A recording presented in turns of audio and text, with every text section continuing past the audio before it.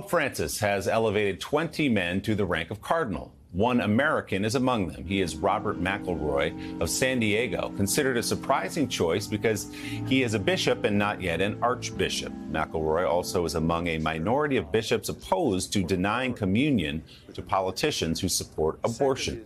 Pope Francis now has appointed nearly 2/3 of the cardinals who will choose his eventual successor. Hey, thanks for watching our YouTube channel. Find your favorite recipes, celebrity interviews, uplifting stories, shop our favorite deals, and so much more with the Today app. Download it now.